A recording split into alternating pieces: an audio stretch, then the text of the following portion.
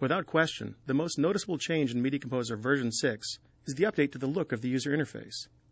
Based on user feedback, the UI has been refreshed to increase usability without forcing editors to forget what they already know and love about editing with Media Composer. To help with media organization, multiple bins can now be arranged in a tab format within a single window.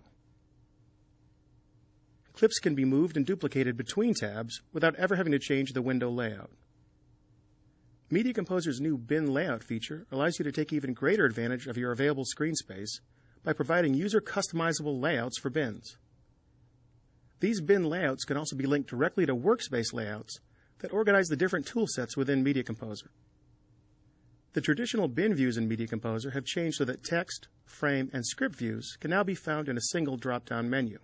The text view is now displayed in a more readable banded format, and changes in shading indicate whether a bin is active or inactive. Just like the new tabbed bin feature, different tools within Media Composer 6 can now be tabbed within a single window, making it easier to access tools with related functionality.